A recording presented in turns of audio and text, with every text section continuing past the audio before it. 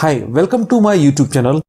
In this lecture of Python, we'll be understanding the difference between static methods and class methods. What are the parameters that can be passed to the class method?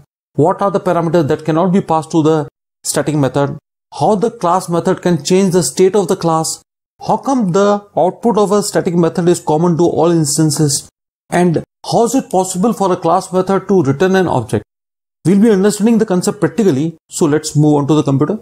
This is a program which has the static method as well as class method. This is the static method, prod stat count, and this is the class method. Now what is this CLS parameter doing in the class method?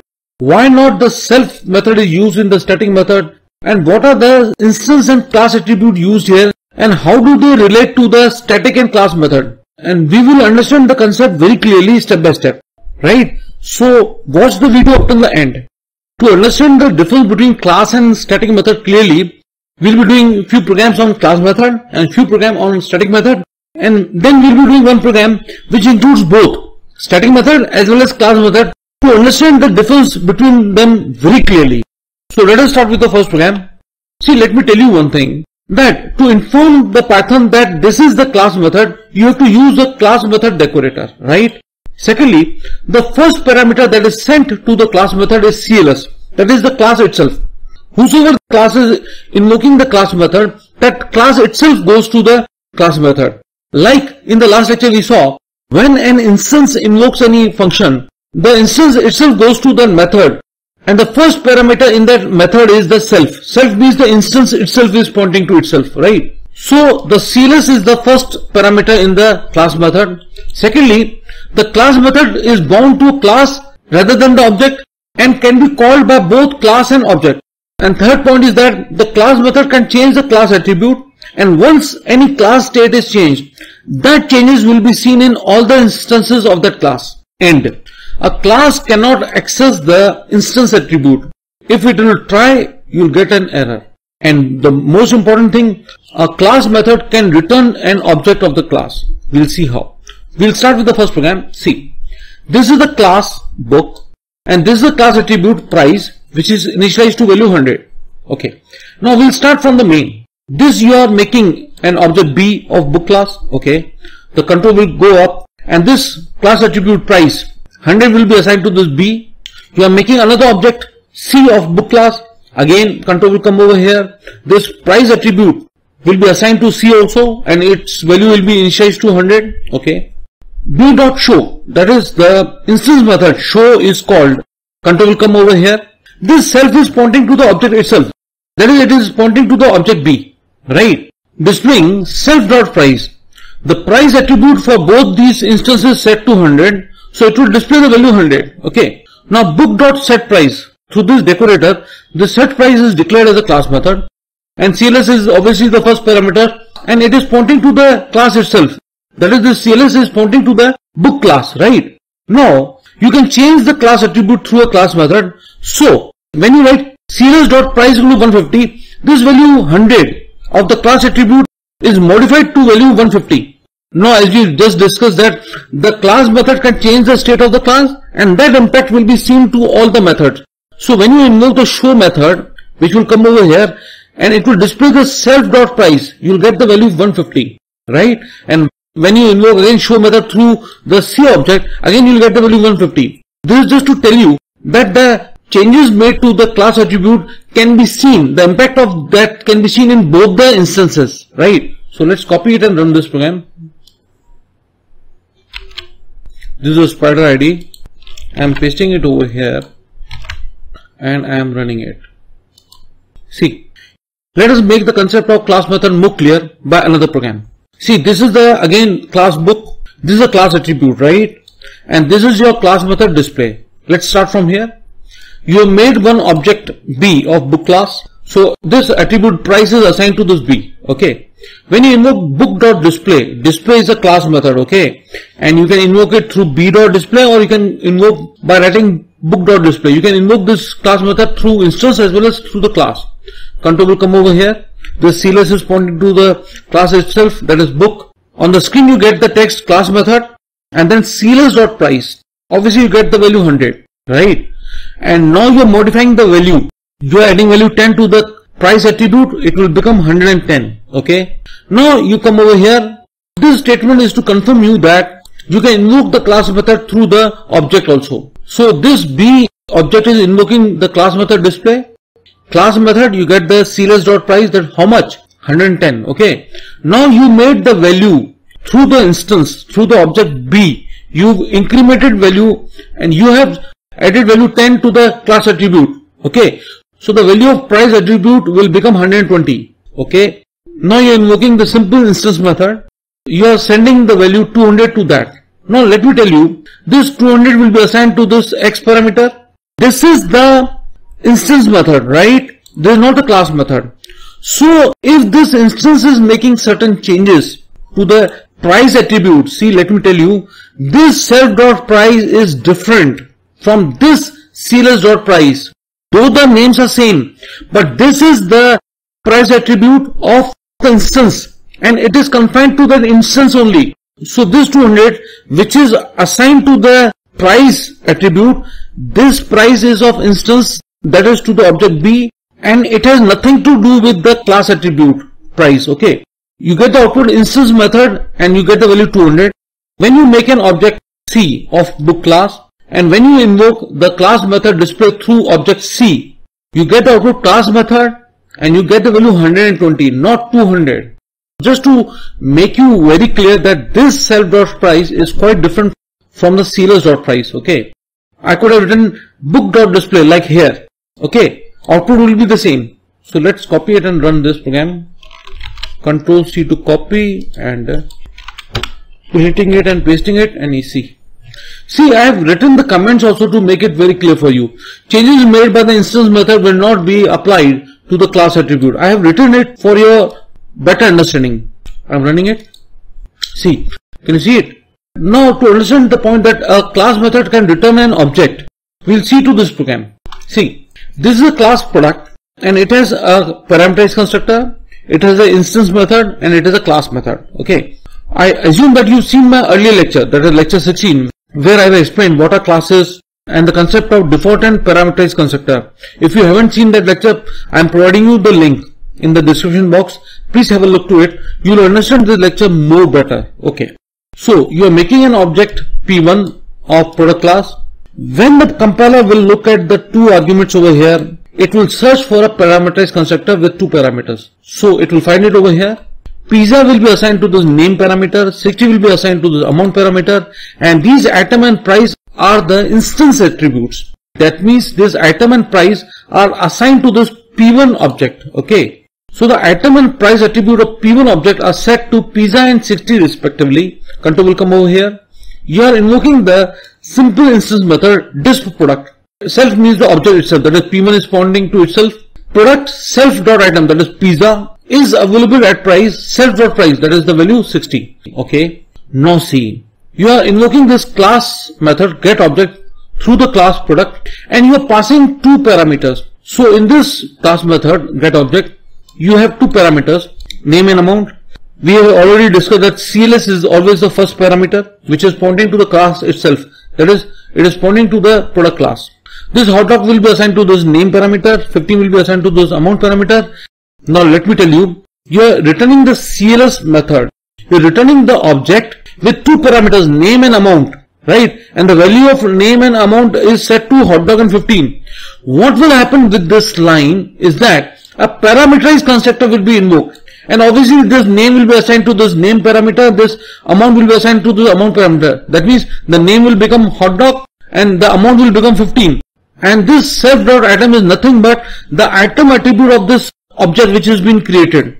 So the item and price attribute will be the attributes of the object P2 and it will be set to hot dog and 15 respectively. So P2 object is created by invoking of the parameterized constructor which is invoked by this statement. Okay. And it is verified that when you invoke that this product, it will display product hot dog is available at price 15. Let us copy it. Let us run it. See, pizza is available at 60. It is because of this product, and this hot dog is available at 15 because of this get object has returned this values, name and amount, which were passed through this arguments. Now let us start with static method. See, static method is declared by the decorator static method. You can call it annotation also. You cannot use self or CLS in the static method. What is this eligible 50? It's a class attribute. Length is 50. This is a simple program. This is to tell you that you can invoke a static method through class and you can invoke the static method through the instance also. See, you are invoking this message static method through the class. So control will come over here. L is 50, length is 50 is displayed. You are making an object R of red class. You are invoking the static method this message. Control will come over here. L is 50, length is 50. So you can invoke a static method through object as well as through the class. Let's run this program. See, length is 50, length is 50. It is displayed twice.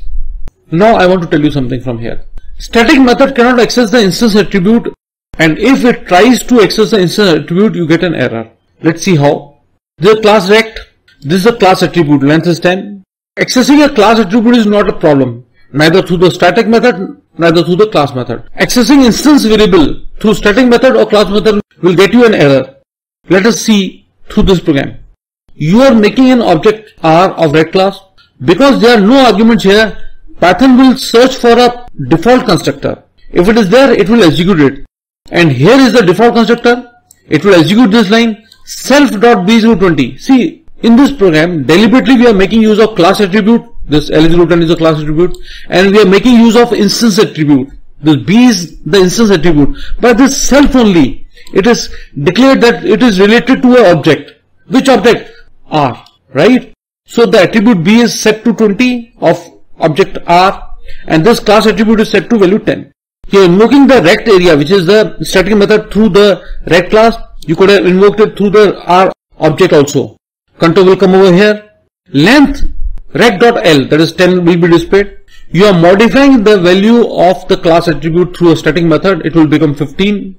See, through comment also I have mentioned it to make the concept very clear. I have written that below statement will get you an error. When you try to display breadth is going to be, it will get you an error because see, in static method you cannot use CLS or self parameters. This self.b confirms that this is related to an instance.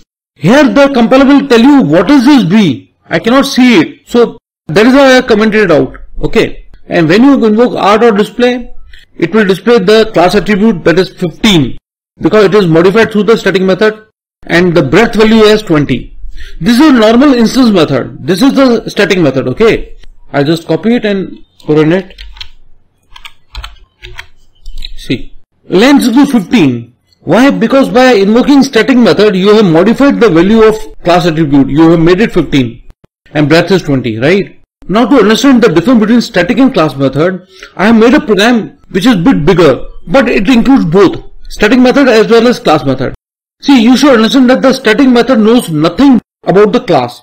Class method knows everything about the class because CLS parameter is passed to the class method. The class method works with the class since its parameter is always the class itself. Class method can be called both by class and its object. Obviously, the static method can also be called with this. But the main difference is that the class method can return object of the class, whereas static method cannot do so. Now, to understand the difference between the static and class method more clearly, this program is there. See, this program has a parameterized constructor. It has an instance method dispdata, static method prod stat count, and one prod class count class method, right? So here we'll start. See, you are making an object P1 and you are passing one argument camera. Python will realize that there has to be a parameterized constructor, right? And here is the parameterized constructor. Control will come over here, and this camera will be assigned to this parameter name. Self.name is equal to name. That means the camera will be assigned to the name attribute. When you write self here, that means this name is the instance attribute.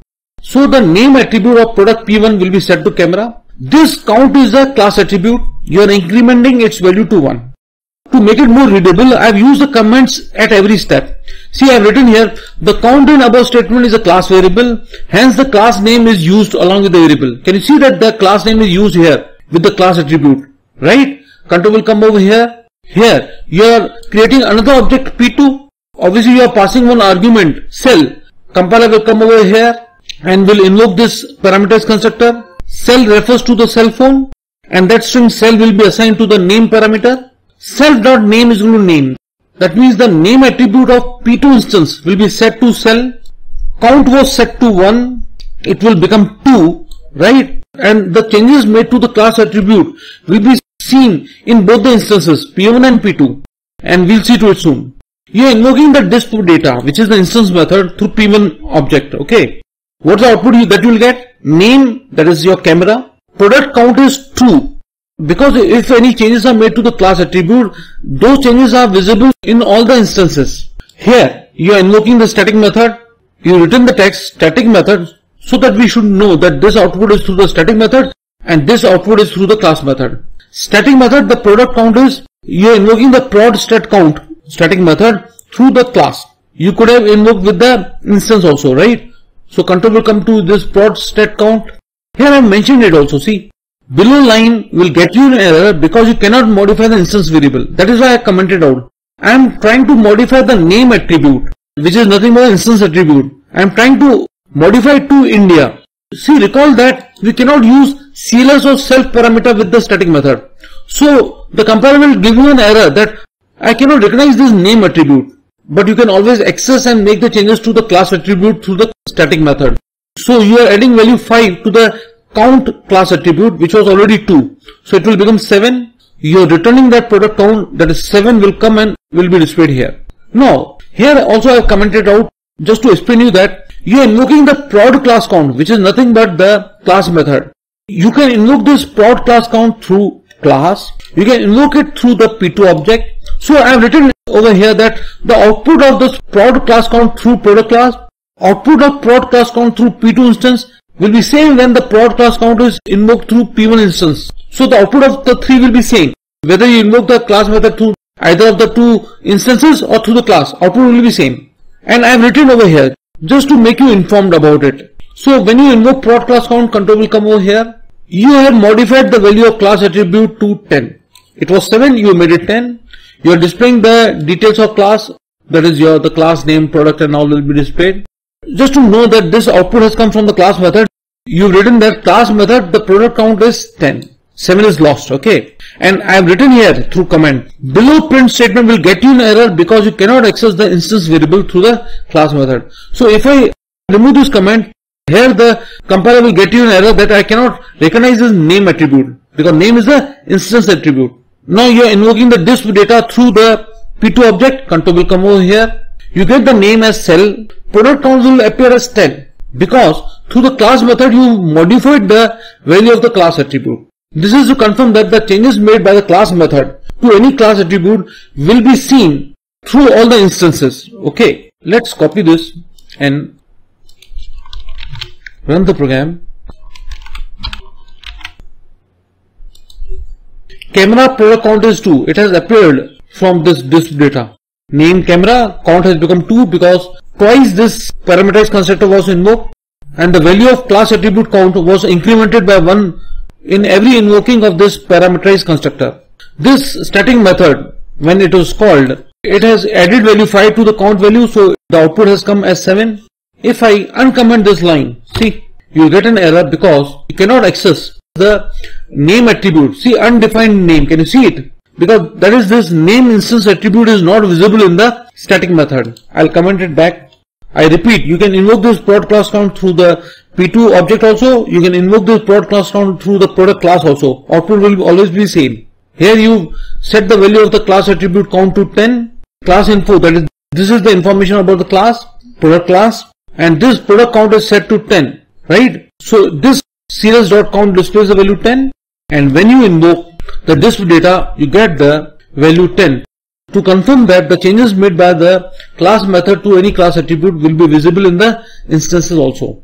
If you followed this lecture, please subscribe to my channel, share the video with your friends, and do write the comments please. Thanks for watching the video. Have a nice day.